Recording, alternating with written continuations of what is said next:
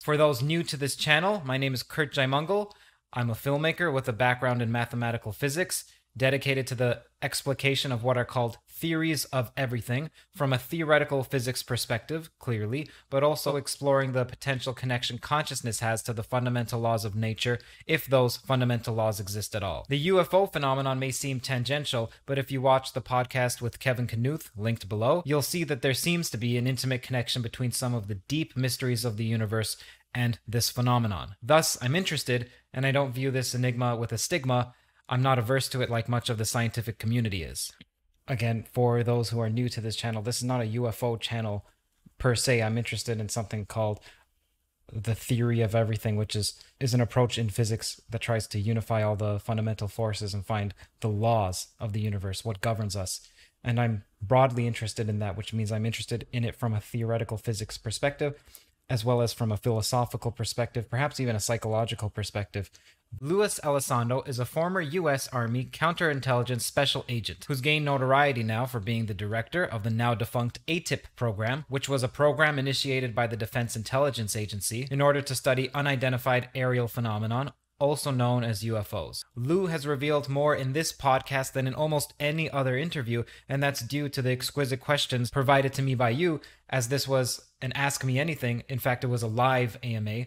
So Lou and I both thank you for that. So first, I'm going to get to a question that I had, which is there a correlation between any of the characteristics of these UAPs, UFOs, and some other characteristic? For example, let's say that the tic-tac shaped ones are more violent or the pyramidal shaped ones are faster. Is there a classification of them, and do they have some other characteristic associated with them?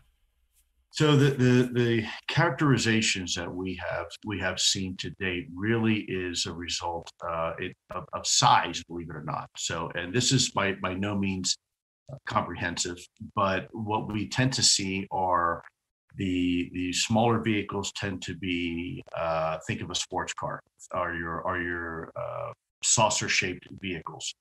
Whereas the larger vehicles, let's say a school bus size, is that of a cylindrical object, or roughly that of a tic-tac, or even sometimes described as a telephone pole.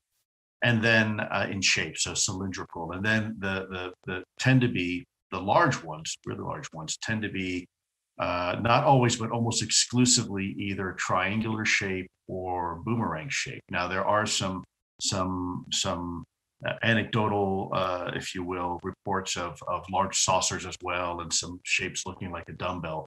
But the three primary categories tend to be that we saw in ATIP were disc shape, and then you have the longer cylindrical shape, and then finally a large triangular shape vehicle.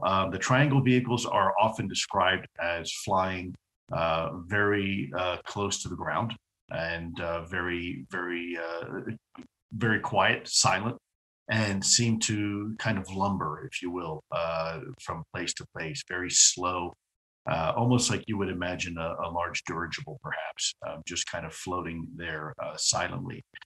The apex of those triangles are often described with lights of some sort, or emitting some sort of radiation in the visible light spectrum, which to a lot of the if you will, people who reported this information, to include first responders, we'll often see the lights changing color, and maybe a result of some sort of Doppler shift that's occurring, red-blue Doppler shift.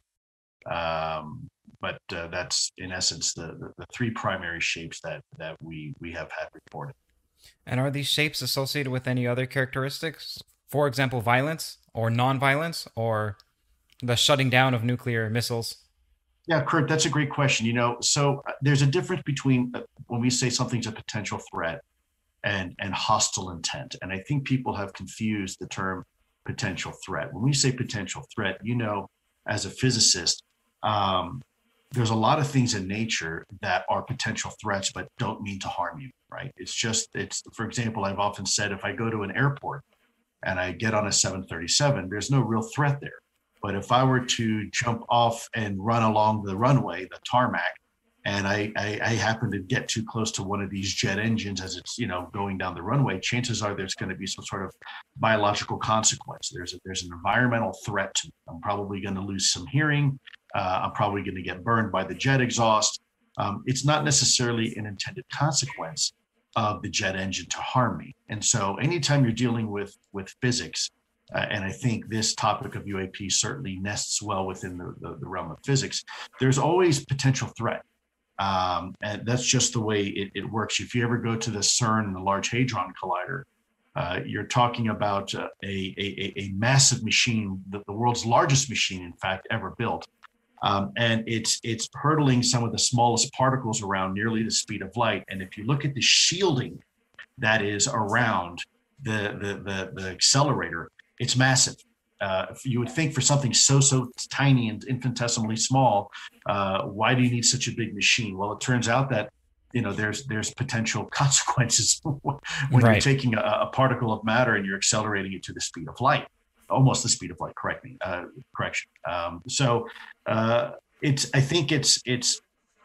I think we need to be careful when we go down that rabbit hole and say something is threat versus hostile intent. You said, is there any signs that these things are displaying some sort of overt hostility towards us or violence? I think you said. We in ATIP didn't see any overt signs of, as you say, violence.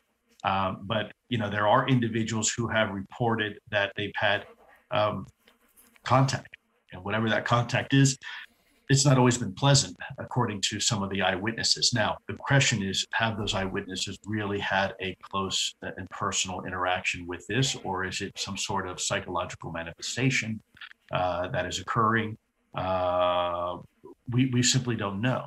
For that reason, we were very careful not to stipulate any type of intent behind these things. And the only two things we really focused on in ATIP was, what is it and how does it work? We were nowhere near getting to the point where we understood its intentions or who was behind the wheel or the origins of these things. It was simply just, as you can appreciate, a scientific approach. What is it and how does it work? And if we could answer those questions, maybe we'd have a better chance of answering some of the other ones. You also mentioned that the June report may be a whole lot of nothing. Now, why do you say that, and why do you think that is? And have you been briefed as to what's going to come out in the news report? Yeah, I mean, let me turn that question right back around, Curt, and ask you a question. If I were to write a 74-page dissertation about a black hole today, it'd probably be a lot more comprehensive than if I were to write a 74-page dissertation about a black hole back in 1965. Because at the time, these were theoretical objects that we weren't even sure if existed. Some scientists believe that they couldn't exist, that these were just some sort of anomaly within Einstein's calculations. So we don't have a really good, firm understanding of these things. And so, what are we going to provide to Congress? Well, we know that they're not U.S. technology. Okay, that's a pretty big step forward. But other than that, we're still at the point where we don't know if these things are some sort of foreign adversarial technology, which it looks like they're probably not, or there's something else. So, there's not a whole lot you can say about that. You can say, look, there were 170 some incidents. Of these incidents, they performed in this way. These were the organizations involved. These were the people involved. This is the radar. This is the video. Here's the photographs. Here's the eyewitness testimony and reports.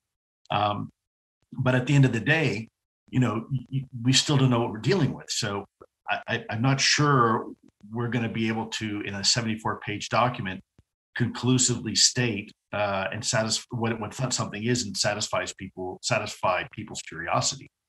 I think as time goes on and we continue to look at this enigma and perhaps create a whole of government approach, hopefully those reports each year become increasingly more forthcoming, and we'll have additional details and fidelity. But I think it's just too early right now. Look, we just got to the point where Congress and the American government agree that these things are real. So how much can you possibly expect an organization in 180 days? And by the way, let's not forget that the COVID restrictions, most of these people couldn't even go to work. I try to be realistic. Well, to be fair, some of your interviews, what I gleaned from them in an hour is quite substantial. So I can imagine that if a team of people are given 180 days, they can come up with what could shock people. You just said it. If you have a team of people, they didn't have that. The UAP task force was minimally manned. It had 2 people and they were only part-time assigned. So So that part of the argument isn't, hasn't been substantiated. And the other part is 180 days. I would submit to you, it takes, as I've said before, longer to remodel a kitchen sometimes than 180 days. You're asking the entire intelligence community and the Department of Defense to collect the data, synthesize the data, process the data, and then author the data, and then coordinate that data through all 18 agencies of the intelligence community, have it reviewed by the lawyers, have it signed, sealed, and delivered by the Secretary of Defense, then to the Director of National Intelligence, and then finally on to Congress. And oh, by the way, there's, COVID we got to deal with. So anything classified, which most of this report is classified, you can't do it until you get to go to work. Right. So I think, we're really expecting a lot. It's almost like expecting Mike Tyson to fight in a boxing ring with both hands tied behind his back. It's just not. I don't see how that's reasonable. He would still defeat me. Okay. And me too, I'm sure. As for the fidelity, you mentioned fidelity, and a question that's been brought up by quite a few people, I don't have a single username to single out, is are there videos, pictures that you've seen that are not so grainy, not so far away, but instead up close, exact, let's say, such that someone who is on the fence about this issue would no longer be on the fence?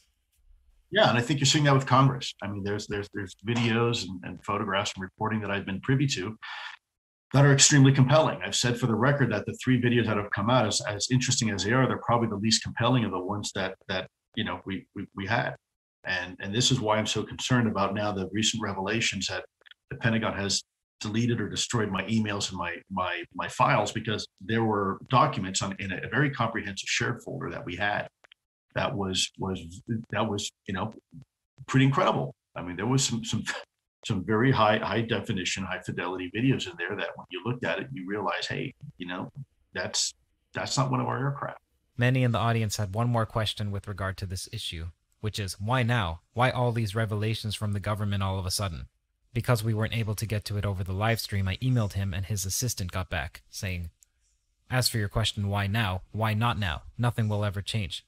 Nothing will change if a few brave men and women don't stand up to speak out about what they know. Lewis talked about this many times in many interviews. He was trying to raise the alarm about this issue, but it wasn't getting reported up the chain of command to the Secretary of Defense.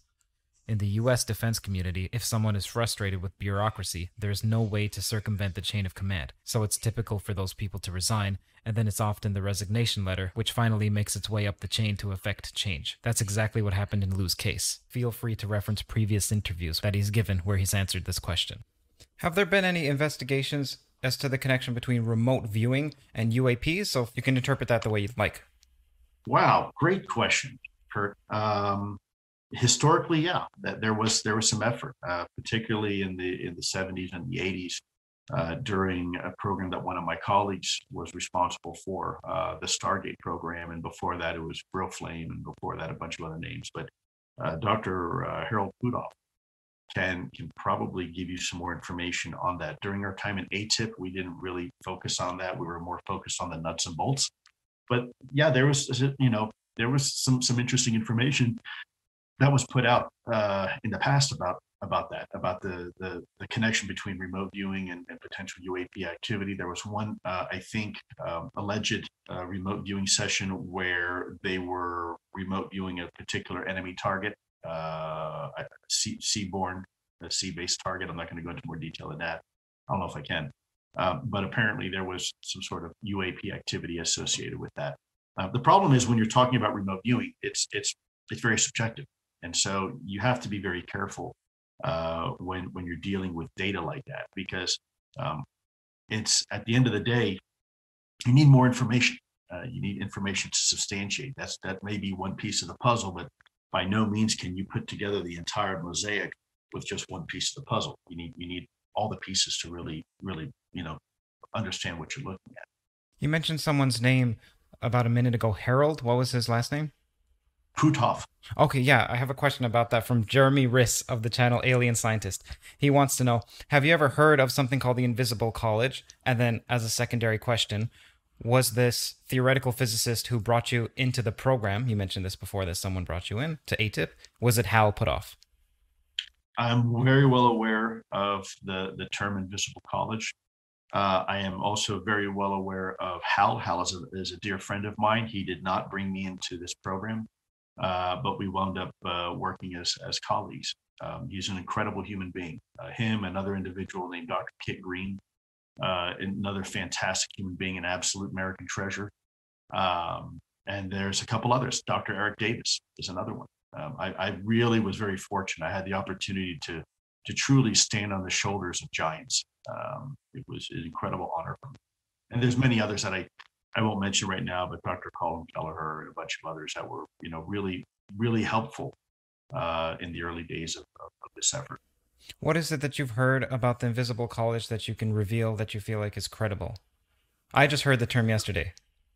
I mean, it's a loose affiliation of individuals. Thus the term invisible. College being that these are individuals who obviously have a high academic vitae to their name. It's more of a loose affiliation necessarily than a formalized corporation. You might also hear terms like the aviary, which there's some truth to that. There were some individuals that belonged to an organization, and to remain anonymous, they had names of birds associated with them. So names of birds. Birds, right? Thus the term aviary. And what it did is it gave them an extra degree of anonymity when having discussions, especially over open lines or email, unsecure email. That's just a extra layer of operation, what we call OPSEC. Speaking of academia, this question comes from Professor of Astronomy Brian Keating, who runs the Into the Impossible podcast. Is there any test or data that would convince you that every UAP sighting has a prosaic, natural, or scientific explanation, i.e. anything that could falsify the narrative that alien technology is visiting the Earth? Now, I know we can put a clause to that and say whether or not they're visiting or whether or not they're from a dimension that is... you and me may not like the term dimension in the way that it's used in common parlance, but we can couch whether or not it's visiting. You understand what's meant by the term alien technology. I do. So, Curt, I'm going to ask you a favor to repeat that question one more time, because there's a bit of a contradiction in there, and I want to... Sure. Great. This comes from Professor of Astronomy Brian Keating, who runs the Into the Impossible podcast, which I recommend you all check out and subscribe to. Is there any test or data that would convince you that every UAP sighting has a prosaic, natural, or scientific explanation, i.e. anything that could falsify the narrative that alien technology is visiting the Earth? So, interesting. Natural or scientific prosaic explanation, and then turns around and says, i.e. disproves some sort of alien visitation. I'm not sure the two are mutually exclusive. I think you can have a discussion about alien life and still remain scientific. We're doing it now with NASA, looking for microbial life on Mars. They're not exclusive. You can't say on one hand, there's a scientific explanation, but it disproves alien life. Scientific explanation may wind up actually proving alien life, if there is. So I think that with all due respect, I think that's false logic. I don't, no offense to Mr. Keating at all. I'm sure, he wants a thorough answer, which I'm going to try to do my best.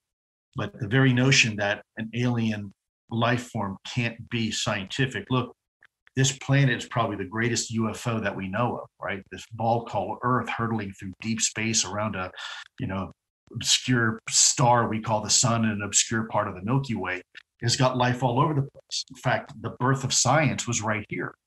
And it was the study of other living organisms. Look at Darwin, right? So I think we need to be careful when we subscribe to the fact that if it's alien, it can't be scientific, or if it's scientific, it can't be alien. I don't think the two are mutually exclusive. I think we realize now with the understanding of extremophiles that life can defy a lot of our definitions, and continues to defy our definitions. So we have to keep reinventing new definitions of what a life form is. Initially we thought all life forms were something that were based on ultimately on the building blocks of photosynthesis. We now realize that's not true. There are extremophiles that live and survive off chemosynthesis in the deepest parts of our ocean, a completely different way of obtaining nutrients from its environment. We also realize that the understanding that life form must have DNA, we now realize may not be true also in the world of virology. We see all the time viruses which can replicate and behave very much like a living thing and yet have no DNA associated. They have RNA. So I think we have to be careful when we ask questions, especially as scientists. We have to make sure that to really embody the essence of science, we have to be willing to ask the hard questions, because that's the only way science really advances. Otherwise, we would be stuck thinking that the four elements of the earth are earth, wind, fire, and water. We've now realized this thing called the periodic table. We now realize this thing called subatomic particles and quantum physics. Had we have just stuck to that as being science and not challenging the ecosystem of science at the time, we never would be here. We never would have had Newtonian physics. We never would have had Einstein's relativity. We wouldn't have quantum physics. So again, I caution one more time against the idea that science and a scientific explanation will automatically rule out something alien. Now, I think what he was trying to say, your friend Mr. Keating, and I forgive me for going this long-winded explanation. Sure, go ahead. And I appreciate how you're taking notes. I appreciate the seriousness to which you're answering these questions. I think what he's probably asking me is, hey, Lou, is there any examples that you can say that you have found a prosaic explanation for something that initially seemed unidentified or perhaps, extraordinary? The answer is absolutely yes, we have. In fact, that was the intent of ATIP, to go into something, trying to find, is this a drone? Is this some sort of cruise missile? Is this some sort of new type of aircraft or helicopter or blimp or dirigible, atmospheric anomaly, you name it, fill in the blank.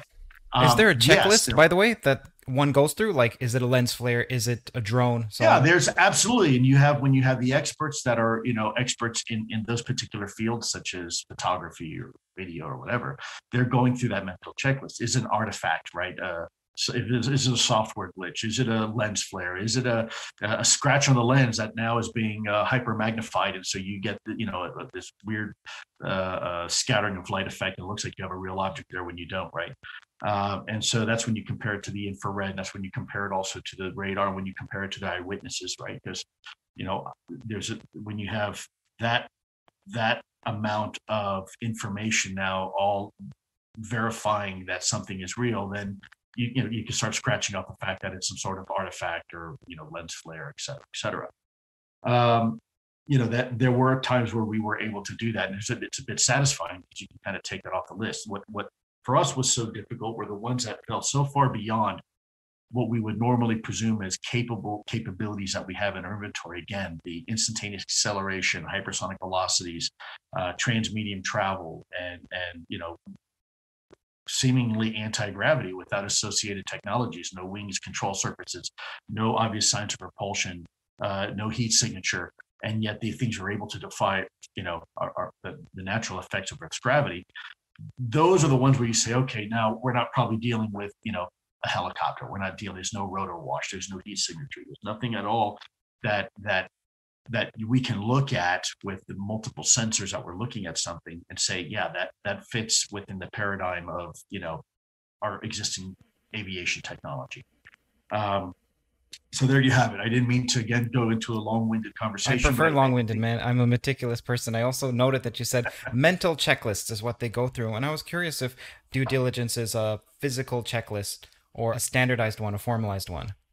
Yes, but those, depending on where that expertise resides. So if you're asking, for example, a CIA analyst who's an expert in optics, they're going to go through their own checklist differently than a radar person who's an expert in radar and telemetry who's going to go through their checklist. So, there's not one single checklist, because depending on the expertise that's being used and leveraged, just like talking to a cardiologist versus a radiologist, right? Right. They're both medical doctors, but they're not going to go through the same checklist, when looking at someone's heart. One's looking at it from a X-ray perspective, one's looking at it, maybe from a biological and metabolic process perspective. So those checklists exist, but they're not consistent across the board. You mentioned transmedium as well. I'm curious if you've seen any footage where a UAP goes from air to water, and is there a splash involved? Or do they just submerge as if it's an illusion, let's say, or an artifact of light? Not saying that they are artifacts of light. I'm just curious if they Right. displace the water in any formidable fashion. Yeah. Well, Kurt, there seems to be some sort of interaction. I will state that there's been plenty of reports that we have where the water seems to be perturbed, that there is a disturbance over the water. And there's several hypotheses that have been proposed for that. No different than when you have a helicopter hovering over the water, you can see the water being a bit perturbed from the rotor wash. Yet these don't have rotor wash, but the water seems to be perturbed, roiling, if you will. And we've seen that over and over again, not just with the Nimitz incident. There's some incidents near off the coast of Puerto Rico. There's been some other incidents as well where the reporting by government officials has been that there is some sort of disturbance in the water. The question is, what is causing those disturbances? If you look at biology, for example, look at an alligator, we just now realized over the last maybe decade or two that there are ULFs, ultra low frequencies, acoustic signatures that are emitted by alligators when they are in mating season in the rivers and the lakes. And you can actually see as they put their head up, you can't hear it, but the water begins to what looks like a dance around them. And what's happening is these ultra low frequencies, acoustic frequencies, are perturbing the water, disturbing the water, and the metrics that the matrix of the water is part of. And so it begins to roil.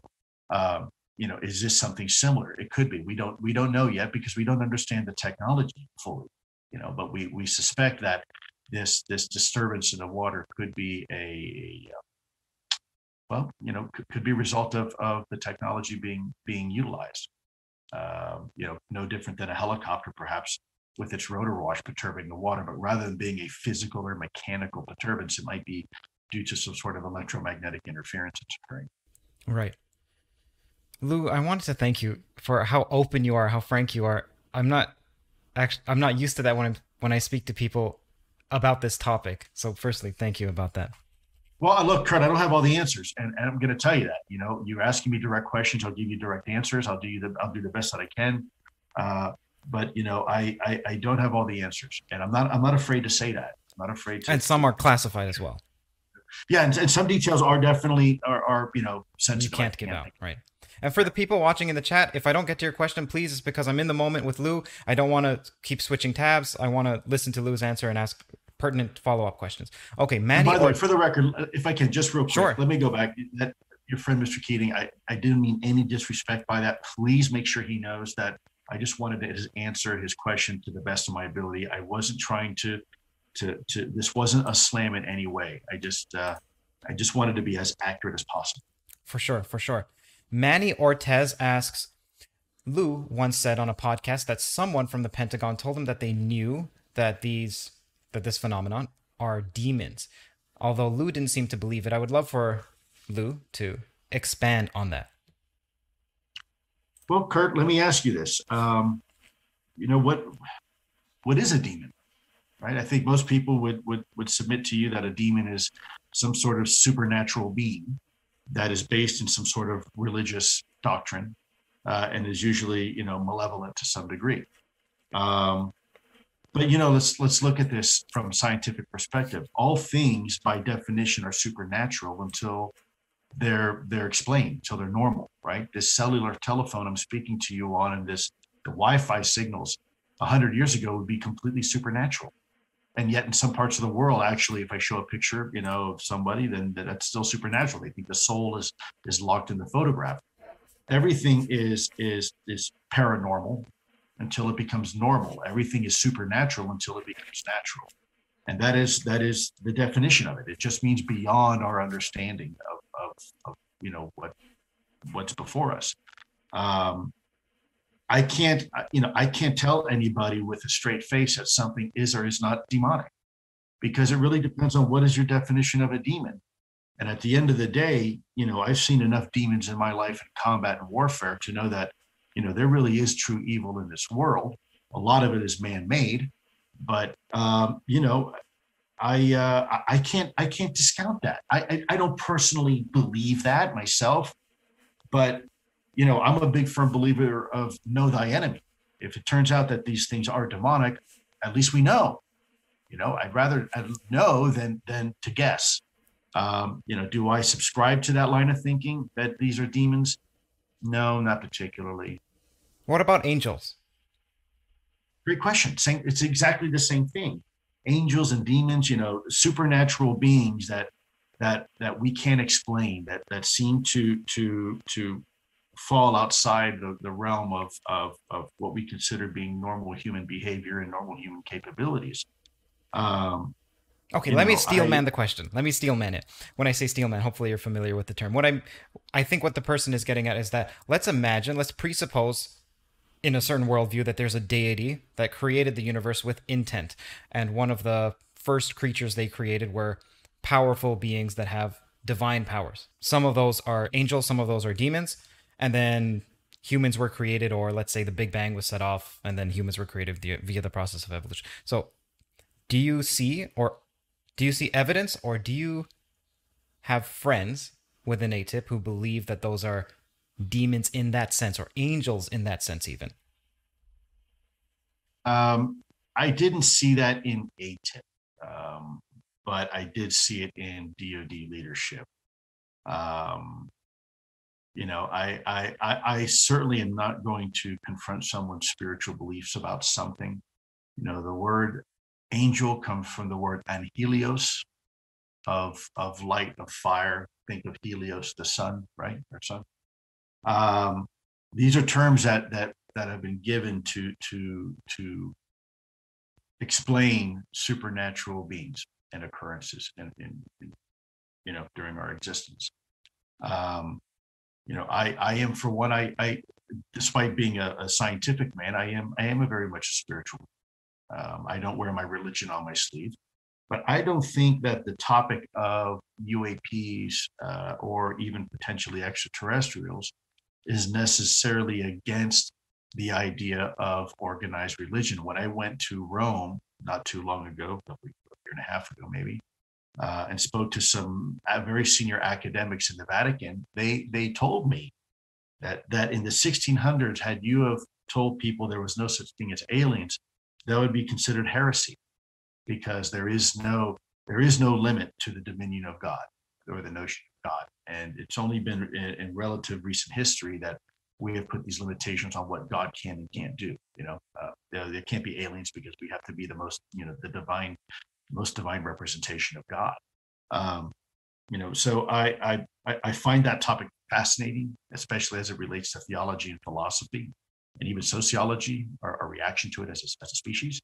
But I did not come into contact with that, and if it was an ATIP, it was kept hidden from us. No one talked about that. No one seemed to have any type of religious aversion looking into this topic. All right. The next question comes from Bisect Docs. Have we intercepted communication between UAPs, and or has there been communication with UAPs?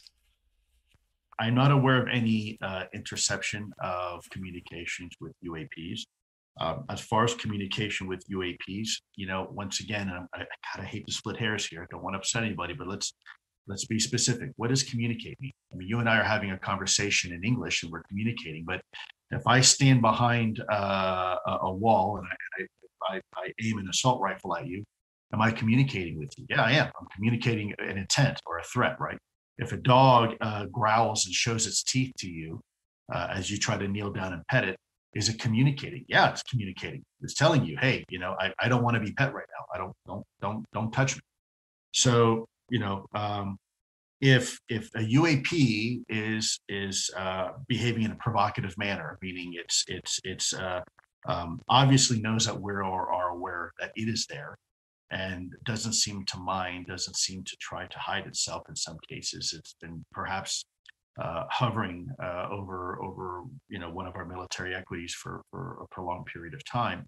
Is that communication? Well, I would submit to you, yes, it's probably communication. It's not verbal communication, but it's signaling some sort of intent. Yes, I know you're there, and yes, I know you know that I'm here, and I'm okay with that. And I want you to know that I'm here. Now, what's the rationale? What's the reasoning intent behind it? We don't know, but that is communication. If when we do a show of force, and if we fly an SR-71 at 100,000 feet and we don't want the enemy to see us, but if I take a couple F-22 Raptors and I fly off the coast of, let's say, disputed territory in the South China Sea, I'm communicating with a country. It may not be through dialogue, but make no mistake, I'm communicating very clearly and very effectively my intent to another party. And so I think therein lies the question: are these things trying to communicate with us? And if so, will we be smart enough to recognize it as some sort of communication versus just two ships passing in the night? I do think that the more brazen that these incidents become, the more there may be an attempt to try to communicate. They obviously, whatever it is aware that we are there, and we are aware that they're there. Are you aware of any more or of any less coarse-grained communication? For example, we can communicate with the cheetah, like you mentioned. We can point a gun at it, or we can show our hostility or our civility. Is there verbal, as far as you know, has there been any verbal or even telepathic direct communication? I'm sorry, my audio just cut off. Has there been any verbal or telepathic communication? I know that there's a story about, I think, Zimbabwe, Africa, with aliens communicating with some children. There's certainly reports of it. Doesn't mean that it's see, the problem is subjective. We don't know for sure. It's the human's interpretation of what's going on. And here is why we have to be so careful. As you know, in a scientific experiment and in a closed system, the likelihood of human error is increased significantly. And so, we have to be cognizant of that. Is there some sort of real communication, as you say, telepathic communication occurring, or is it a similar effect to, let's say, taking a hallucinogenic drug and having some sort of experience, right? Mental experience. I don't know the answer to that.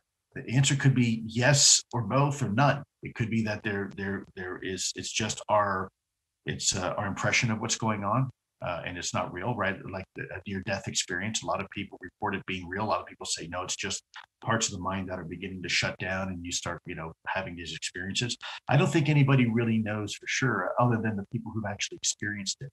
When you talk to them, they feel very compelled that they've had a real event. And I don't doubt for 1 minute they actually believe they've had some sort of communication. And by the way, that could be the case. Because, right. Again, there's no way to prove it or disprove it. So it's interesting, but we didn't focus on that part of ATIP because it's too subjective. You can't quantify and qualify that data like you can with radar data and photographic evidence, et cetera. So it wasn't particularly useful. Not that I'm saying it's not interesting.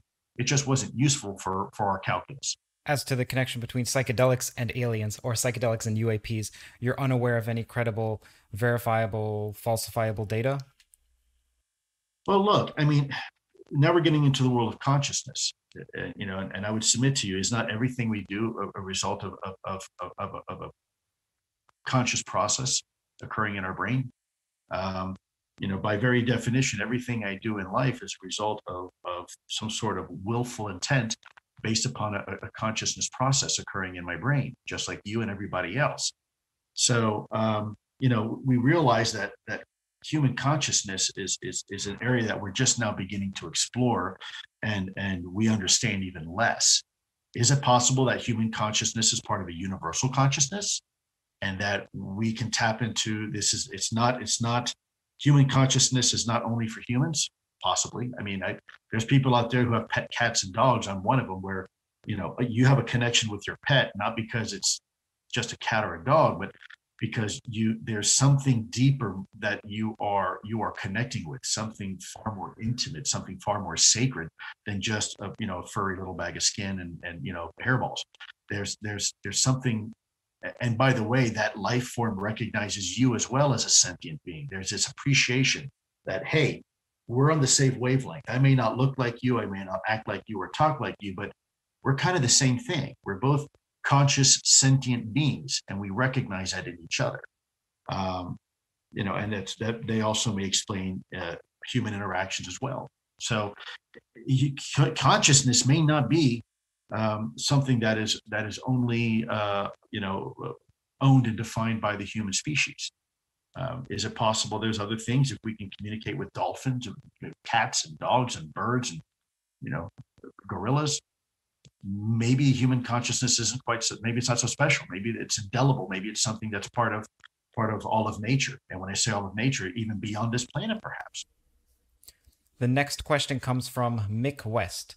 I'd like to ask Luis Elizondo, I'll just read this verbatim. If he really thinks this is non-human technology that can revolutionize the world and maybe include contact with aliens and extra-dimensional beings and so on, why is he so concerned with NDAs? Surely for the good of humanity, he should release the evidence that he has.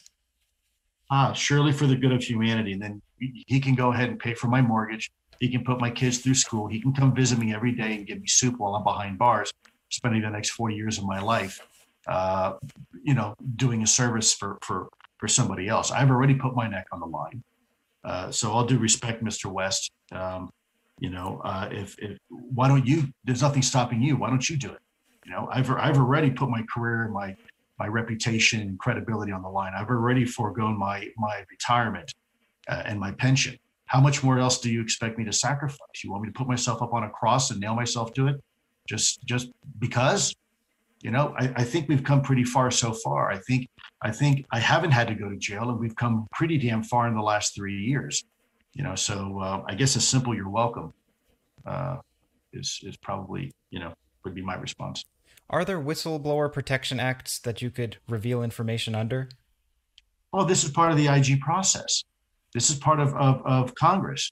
There are people that I can speak with without violating my non-disclosure agreement that can further the conversation, and this is what we're trying to exercise. I mean, I've tried to be as clear as I can with our roadmap moving forward without jeopardizing it. But if people have noticed one thing about me is that I'm deliberate. I don't do anything haphazard. So all the stuff that people are now seeing with conversations in Congress and IG, do people honestly think that's just some sort of coincidence? I mean, guys, look, if you look at what I've been saying the last 3 years, you're going to see a pattern. It's very clear. You're going to say everything I've said has come to fruition, lock, stock, and barrel. We're trying to do this the right way. And as I said before, there's a difference between doing things right and right now. And I prefer to do things right. This is a process. I've told people from day one, if you're expecting instant gratification, then, go take up something else. Go take up finger painting. Don't do this, because this is going to be a long-term effort. And it's every day the due diligence of what we're doing, but it's making a difference. Just look at the last 3 years, how far we've come. We have an official UAP task force. We have the government admitting that UFOs are real. We have Congress being briefed at the classified level. They're all coming out saying this is important. We actually have the task force now providing information to Congress in a 180-day report. We have other countries like Japan coming out and reaching out and wanting to share their information with us. I mean, man, how much more do you want in 3 years? So again, forgive me for being a little bit, testy about this. That's fine. Do questions like that annoy you? Do you get them frequently and you're tired of them? Well, you know what? It's armchair quarterbacking. It's easy for people to sit back. I see it all the time on social media. Just violate your NDA, Lou. It's okay. You go to jail for us. It's okay. But they're not willing to do, 1/10 of that sacrifice for this effort. If you ask them, hey, get off your ass and go talk to your congressman, or start doing research and start going out and being a force multiplier for this effort. They want, I'm too tired. I got too much go. I'm too busy. Well, I got my family to take care of. Well, so do I. I'm not different. Why am I being held to a different standard? Why am I have to be, the person coming out there and just say hell to everybody and wind up having to go run and hide in some foreign country and never come back to my country? I love my country. By the way, my non-disclosure agreement I took was a promise I made to the American people, not my government. And so I think it's really disingenuous to say, well, you can just break your promise this time for the truth. No, I can't. That's like saying, well, you can cheat on your wife only this time, or you can cheat on your family this time. It won't matter. Yes, it does matter. Every time matters. It's a promise. That's what a promise is. Either you're a man of your word or a woman of your word, or you're not. Otherwise, and they're called principles, and people fight and die for those principles. And I've seen people fight and die for those principles. They're not just something that you conveniently throw around. Oh, I promised to do this, and then really later on say, no, I don't really promise. That's not the way promises work. Those are the kind of people that don't survive in combat because people don't have your back. You swear an oath of an allegiance to do the right thing. That's what this is about. I don't understand people who can just say, hey, go ahead and break your promise this one time. I mean, what are you talking about? You'd never trust me again. I can't break this one time because the one time I do, then I could do it 1,000 times. And at that point, I might as well throw in the towel. Mm-hmm. So I understand. Lou, let me push back. I'm on your side, man. So let me just be friendly and push back. With regard to breaking a promise, to me, this seems like the difference between, as Jesus said, the spirit of the law versus the text of the law. So do you see an obligation to the spirit of the law rather than the text? So the text says you have to obey this promise. Well, he also said follow the law of the land too, didn't he? And so, the law of the land here is that he took an oath and a promise to the American people. And I'm not going to violate that promise. You can't break a promise to fulfill a promise. It doesn't work that way. Please, let me push back. Gently. Okay.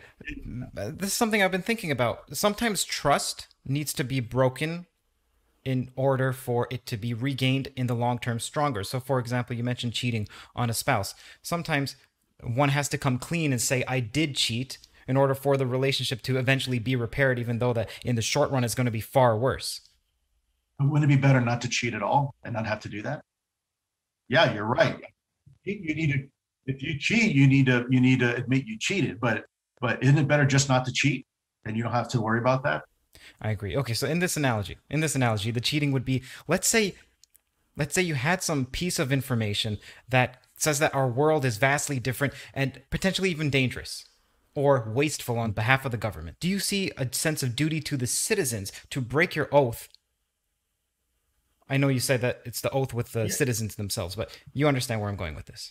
But you don't have to. There are mechanisms in place that you don't have to break that oath to fulfill a promise. That's what I'm trying to say here. It's not an either or.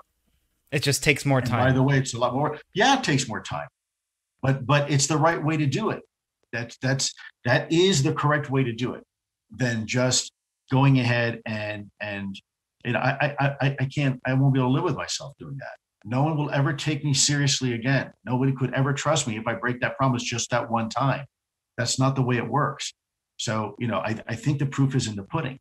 And honestly, bottom line is I'm not going to break it. So people can keep asking me all day long, and they're wasting their oxygen because I am not going to break that promise. I will not violate my non-disclosure agreement. Got it. And by the way, I'll tell you, if it comes to the point where I have to actually stop doing this to maintain my promise, I will. I will disappear. You'll never hear from Lou again. If the option in between comes down to me having to speak or having to and break my promise or being quiet, I will be quiet. I will not break my promise. And if people can't accept that, then, fine, talk to somebody else. I don't know what to tell you. Well, I'm grateful that you're not quiet right now, and thank you for speaking with me. Lonesome Space Cowboy asks, I just have one question, pretty subjective, but I'd like to hear his take. If the general public knew and saw what Lewis knows and has seen, what would the world look like for the next week after that? How would the public react? So this is, you can surmise. Wow. What a thoughtful question. Boy, I have no idea, Curt. That's I would need to think about that. Okay, we can get back to that question. Yeah, that's such a good question. I don't want to just throw out an answer. Right. I want to think about that, and I might need even a little bit more time. I will for sure get back to you on that, but that's going to take some thought. Great. I'm going to take a question from the audience. So Genshin says, Tom DeLong says that the occupants of the UAPs are called the others, in quotation. Do you know anything about this? That's what he wants to name them. My German Shepherd is named Hercules, but you can call him whatever you want. It's a name, right? You can, is he calling them the others? Do the others call themselves others? Or, I would probably ask Tom that question. I can't answer that question. Here's something I heard when I was looking up some interviews with Bob Lazar, that the aliens refer to us as containers, or at least he read that. He can't substantiate it. Have you heard this, and what do you make of it? not a clue. And who was that? You said Bob, was that Bob Lazar? You said? Yeah. I can't speak for Mr. Lazar. I've never met the man. Don't know. He was not part of the agent effort, and therefore I can't expound upon that. I wouldn't even know where to begin with that. I have no idea. Between you and I, this is like a foray for me because my background is in physics and math, and I had no idea that people were so divisive when it comes to Bob Lazar and just individuals in this UFO community in general, that if you say you believe them, then you're ostracized, or if you say that you don't believe them, you're also ostracized by a certain subset. Do you have views on Bob Lazar, whether you find him credible? I've never met him. I don't know his background. I don't know his story. I do know George Knapp. He's very credible. I don't know anything more than I guess George Knapp may have helped break the story at one point. But I don't know Mr. Lazar. And out of due respect for Mr. Lazar and his family and those his friends, and colleagues, and those in the community, I don't have a comment. You know, it's that's part of the problem. People offer a lot of what they think instead of what they know. And so when you mention someone like that, people automatically, you know, well, I think this, I think that. Well, okay, I respect that, but the question is, what do we know? And right now, I don't know a whole lot about Mr. Lazar, so it's not fair for me to really provide any type of opinion one way or the other. Pulsating Shadow asks, how frequently do abductions happen among civilian/military personnel? And is there substance to the rumor of human mutilation? I also want to ask you about cattle mutilation at some point, but that's that. You know, abductions is something we didn't really look at in ATIP because it's, again, too subjective. We're relying on the human being to give us data without anything else really substantiating that, unlike radar data and gun camera footage. I'm aware of a lot of those reports, but I don't have a comment either way. I simply don't know. And as interesting as it may be, it wasn't overly helpful to the perspective of our efforts in ATIP, to the specific calculus we were working on. Remember, what is it and how does it work?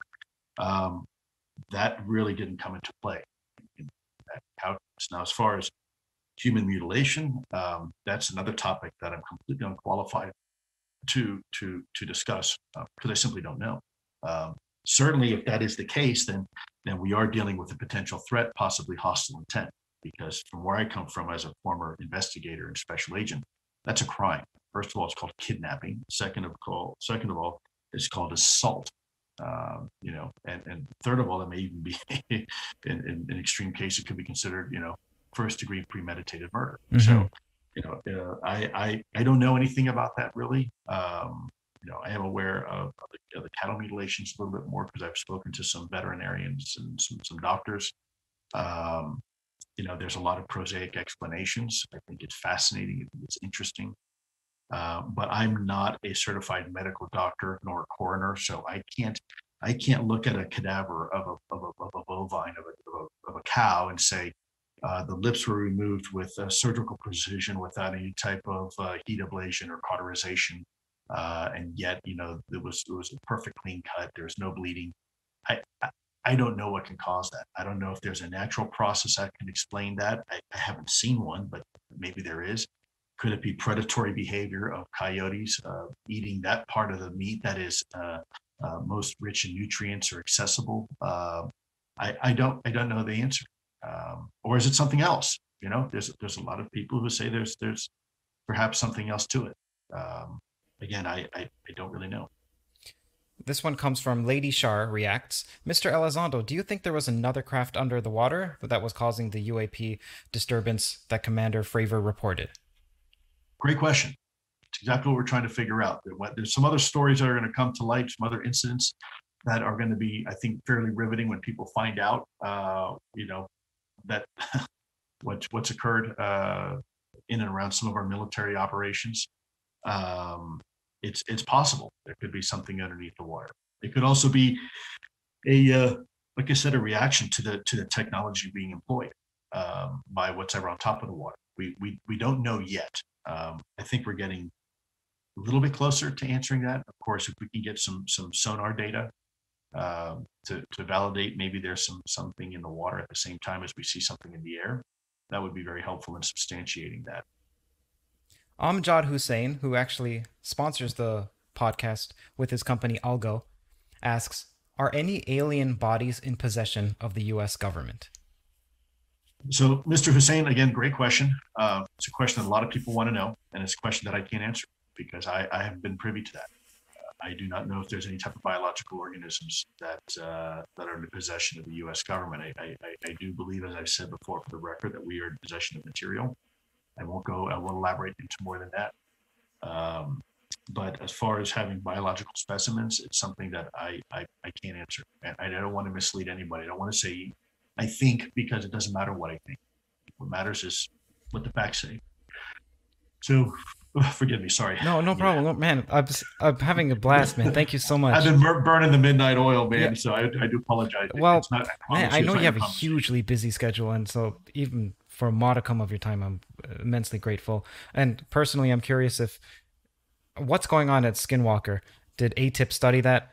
And I know you don't like to espouse, but what do you think is going on there?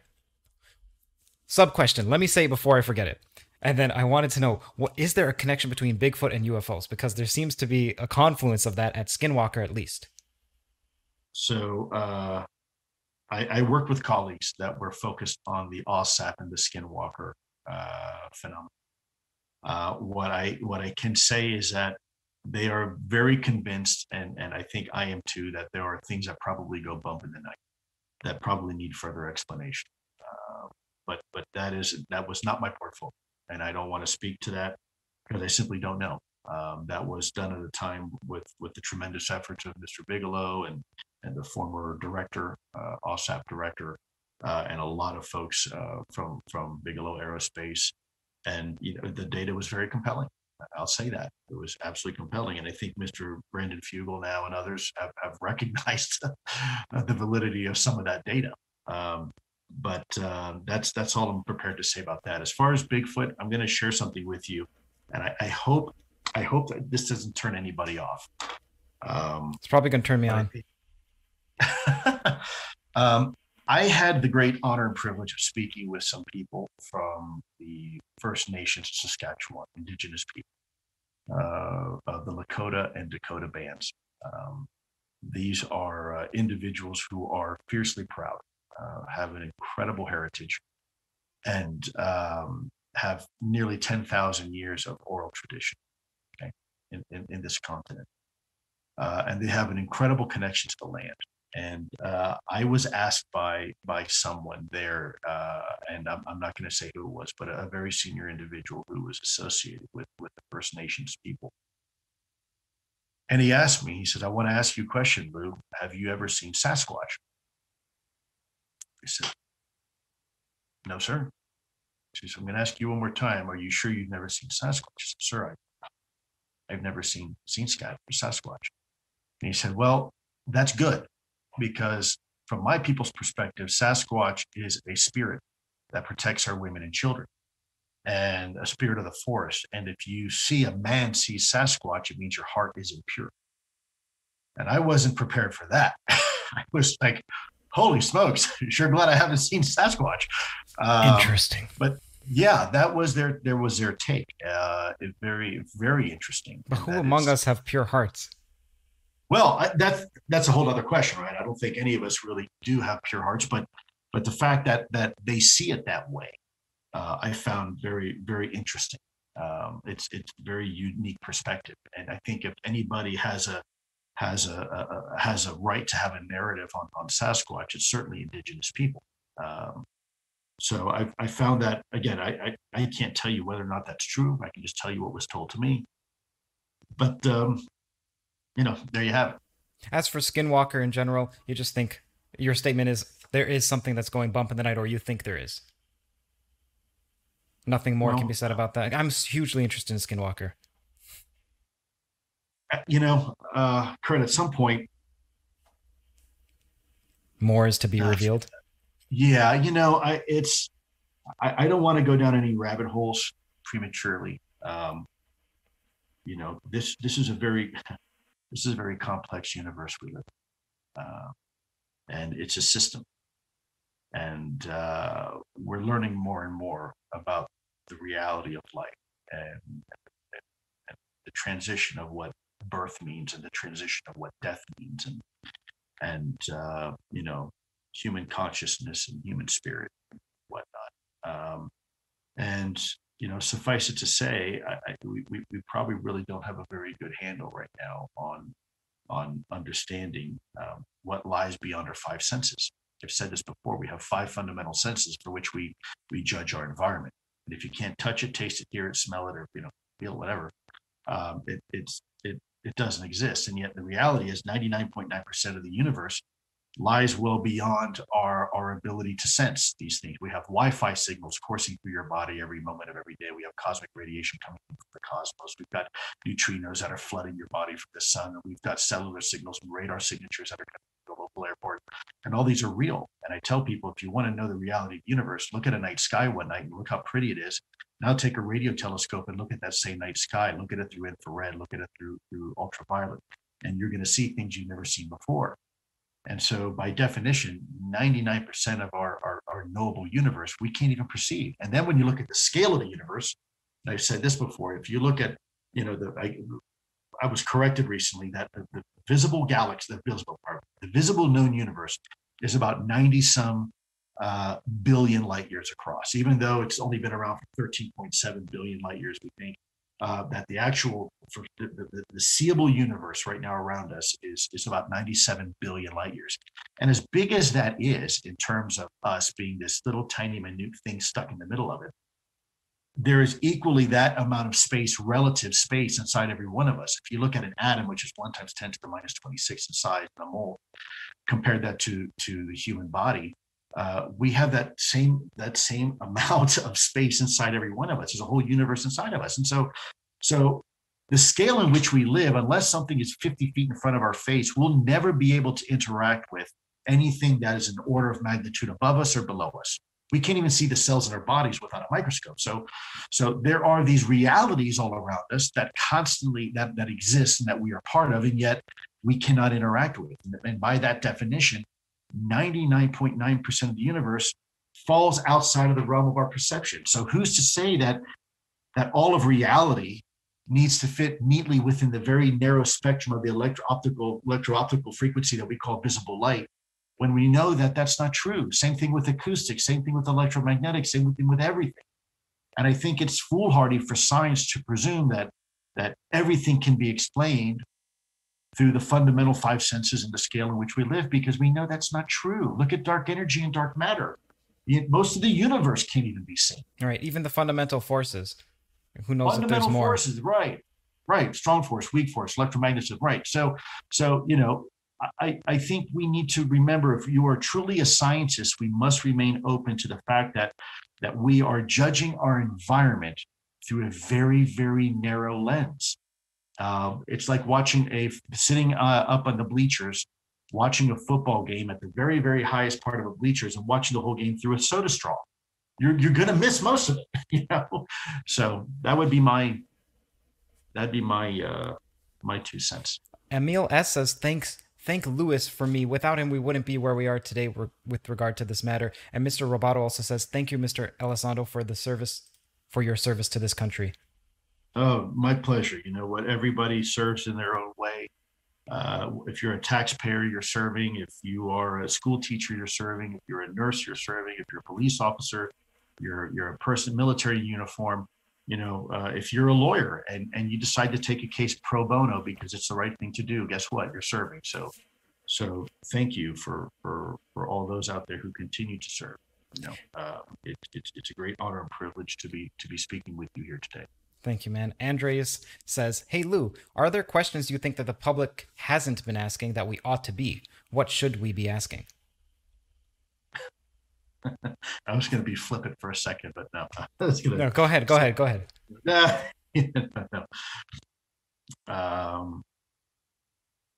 No, I think you're on the right track. I think people are asking the right questions. I do. I think people are. I think people are coming around to reality of this new paradigm, and that's good. That's okay. That's a good thing. You know, otherwise we stagnate as a species. Jen Hagany asks, on April 30th, I believe, of this year, in the basement office interview, Lou said, watch out for the next 30 days. Now, what was he referencing? All of it. A lot has happened in the 30 days. Why don't you give a breakdown for the people like myself who are new to this field that have little clue? Imagine I'm clueless, which I am. Sure. You have very senior level briefings happening to Congress. You have Congress wanting potentially to do open hearings. You have an IG evaluation underway to look at how the government's been handling this topic over the last 3 years. You've got quite a bit of things happening right now. We've got foreign governments that haven't quite come out yet that are beginning to engage the United States. You have discussions on creating a long-term enduring capability to look at this effort, full of government approach. Okay. Speaking about the world government, not that there is one, but you and by the way, Curt, I'm being effort. told right now, I've got just about a few more minutes because I have another, unfortunately, one more engagement I have to do. That's no problem, man. Okay. My apologies. No problem. I appreciate the time that you've given. So Blinder Eyes asks, all of this recent disclosure and activity has been very US focused. It would be interesting to know if other countries are working on this stuff too, or are cooperating at some level. The implication is that whoever can reverse engineer this tech first wins, but isn't it best to give our chance to all humans? Yes, and yes. Yes on all four parts. Yes, there are other countries working on this. Yes, there are other governments that are reaching out to work with us. Yes, that he who reveals the secret first has the advantage. And yes, this would be better for humanity if we worked it all together. Mikhail Mahal asks, did ATIP look into the USS Trepang photos from 1971? Negative, we did not. Neon Dagger, has Lewis ever had a personal encounter, whether it was close up or at a distance, with an intelligence or some kind of machine? I assume they were referring to the UAPs. That will be for another discussion. Okay, and I'll get to just two more quick questions. Okay, Paul Sawford asks, I would like his take on the Tic Tac movement at sea level. Actually, forget that question. Sorry, Paul. There's a better question. Don't feel bad, Paul. I would have answered it. Okay, Rayson Carlos asks, could you ask him about the Nimitz case? David Fravers said that the Tic Tac shaped UFO, after disappearing from his view, appeared to the radar operator at his quote-unquote cap point. What does this represent? How on earth did the UFO know the cap point beforehand? Great question. We don't know how it knew.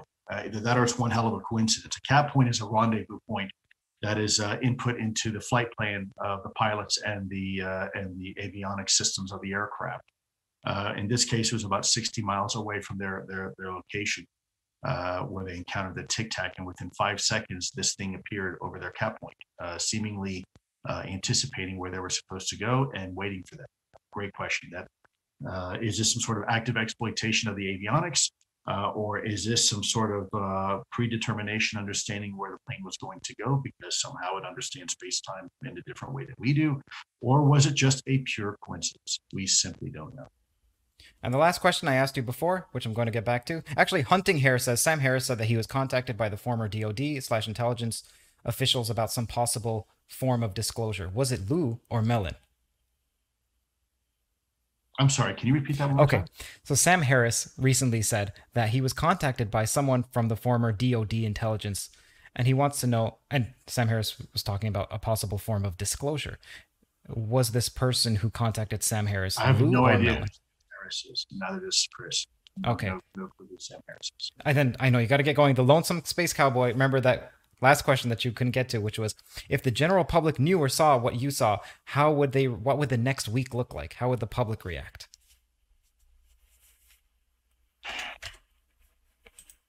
Somber. I think there would be this big exhale for about a day. And then this turning inward and trying to reflect on what this means to us and our species and ourselves. I think Somber, sorry, like a sigh of relief? somber meaning serious, not like Hollywood portrays people partying in the streets and silliness like that. Um, I think you would have some people perhaps turning to religion more so. You might have some people turning away from religion. I think you're going to have, at that point, the philosophical and theological questions will be raised, and people will have some serious soul searching to do, no pun intended. And I don't think that's bad, by the way. I think a lot of folks that have spent their times in this community being charlatans will have been exposed, and they will be probably unemployed and probably have to change their names because, you know, the rest of society will look at them in an unfavorable light. I think there are some unsung heroes that will probably come to light, and the world will appreciate their contributions to this topic. I think the Names. scientific Oh, community sorry. and academic communities, no, I can't give those names. I know what I was going to say is names that have been announced before when you say the unsung heroes, or new Yeah, names. names haven't been announced before. Okay. I think the scientific and academic community is going to have to take a real hard look at itself and see why it repeated the same mistakes it did when Galileo first proposed that the Earth was not the center of the solar system. You know, hubris is a big part of that. And then I think, you know, maybe we start the international conversation. Say, okay, we realize that there's some things out there that are probably well beyond our petty discrepancies we have with each other. Maybe we really need to start working together on this. Realize that we are really a global family. Doesn't matter where you're from, or it doesn't matter what your religion is, or your culture, or your color, or anything else. We are all brothers and sisters on this tiny little rock called Earth. You know, this pale blue dot that's hurtling through space. It may unify us. Well, I would certainly hope so, unless we allow our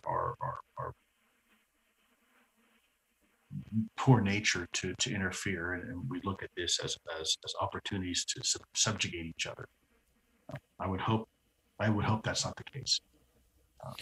Lou, thank you so much.